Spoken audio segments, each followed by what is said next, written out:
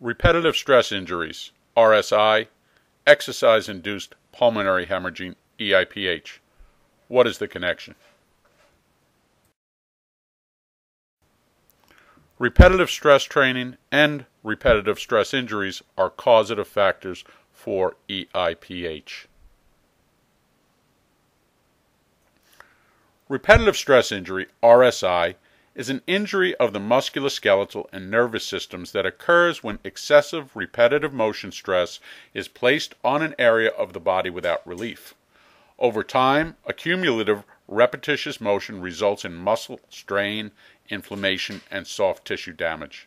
The resulting pain creates an inability of the musculature and nervous systems to properly function. Left untreated, it can and eventually will lead to permanent disability. In both human and equine athletes, repetitive stress training of the muscular system without relief leads to RSI. In humans, RSI often leads to muscular nerve compression and entrapment, better known as nerve crush or neuropathy. RSI problems are the #1 cause of workmen's compensation claims in the United States. Yet, ERSI, equine repetitive stress injury, goes largely unrecognized within the equine racing world. Neuropathy. Repetitious training regimens of the horse, as in the human, without the benefits of therapeutic muscular relief, will create muscular compression, compaction, tearing, and adhesion of that muscular tissue and fascia. This begins an injury cycle which may result in neuropathy. The injury cycle of repetitive stress training begins with weak and tight muscles. This creates friction, pressure, and tension, which results in decreased circulation, swelling, edema. Then adhesions, fibrous scar tissue is the end result. This picture shows muscular compression, micro-tear damage, adhesion, and neuropathy due to RSI. These are muscular strain injuries resulting in compaction and neuropathy of the nervous system. The stages of neuropathy caused by RSI over a period of time include muscular nerve compression, leading to sheath loss, disconnection, and degeneration of the nerve. These neurologic symptoms, caused by ERSI and the resulting muscular neuropathy, usually go unrecognized for the majority of horses in training. Horses suffering with ERSI are unfairly labeled as having no ability, no heart, behavioral problems, or just a fill in the blank. Since the root cause of these performance problems is unrecognized, horses with these problems generally receive ineffective treatments such as time off, non-steroidal anti-inflammatory drugs, unnecessary joint injections.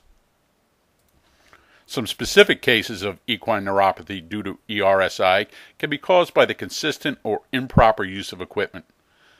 This list includes, but is not limited to, martingales, draw reins, saddle rolls, tie downs, and similar aids which can adversely affect the deeper neck flexor muscles of the horse.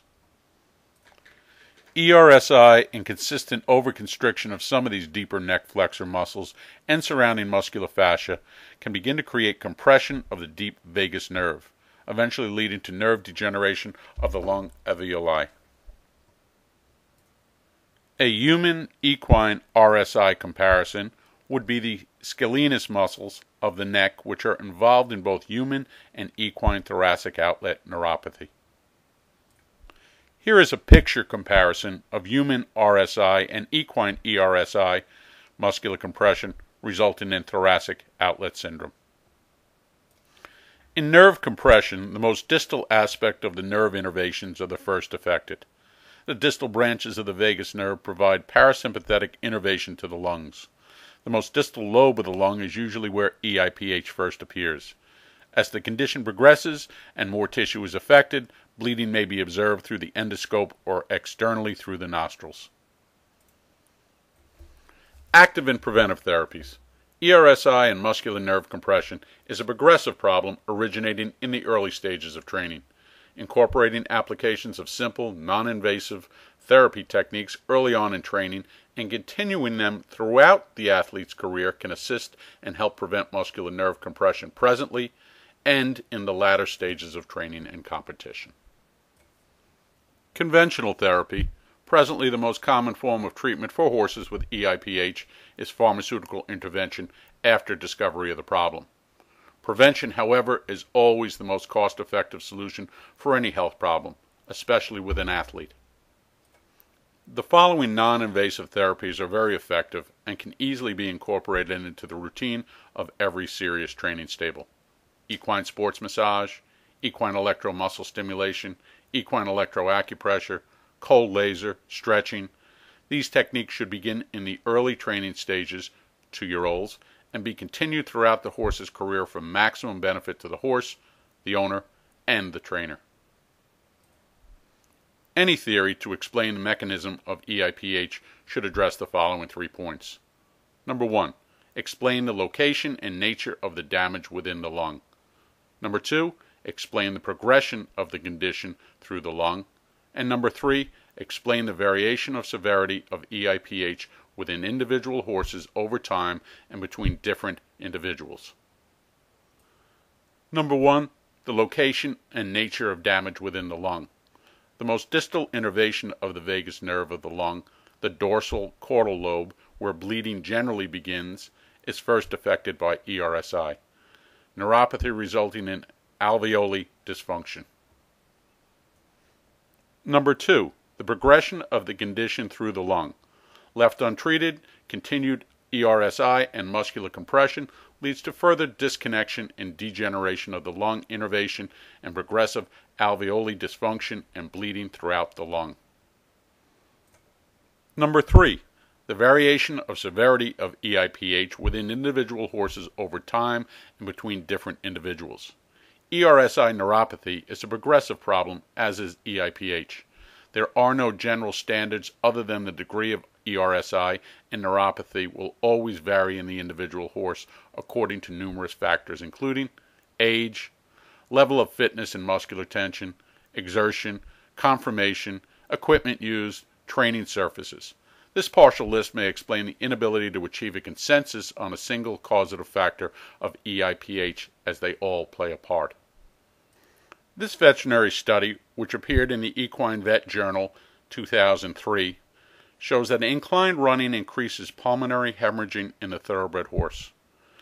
This inclined running tends to stress the flexor muscles, and the level of exertion of the flexor muscles, I believe, is a determining factor in EIPH. It is my hope that information in this short presentation will begin to start a dialogue to further answer all 3 of these questions. Unless change is incorporated in training and equipment, and sports therapy techniques are also added to the horse's training regimen, these problems will not be reduced or eliminated solely through breeding, drugs, or injection. It's up to the individual horsemen, owners, breeders, and veterinarians to incorporate and take advantage of these non-invasive techniques and reap the resulting rewards. As it has always been in the racing industry, the future belongs to the individual trainer, owner, or veterinarian willing to challenge the status quo, take advantage of emerging knowledge, and reap the benefits for their horses. Ignorance is bliss, and excuses. Knowledge is power, and win photos. Thank you, and best of racing luck.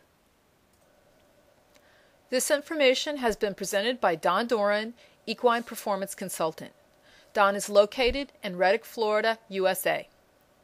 If you are ready to schedule performance consultations and equine bodywork for your horses, you can reach us in the following ways. You may call us at the office. The number is 352-591-6025. Or you can send an email to tbred_performance_consultants@aol.com. If you need more information, you can visit our website. That site is www.thoroughbred-performance-consultants.com. We hope this information has been helpful to you, and we look forward to hearing from you soon.